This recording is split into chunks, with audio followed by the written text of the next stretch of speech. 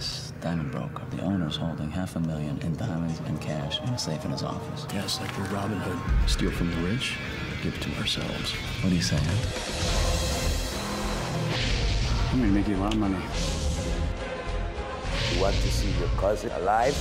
You return my $2.8 million. What is the trouble? I have to go. You don't have to go. You're choosing to go. What can I do for you, gentlemen? Yeah, we'd like a whole shitload of diamonds. Open it.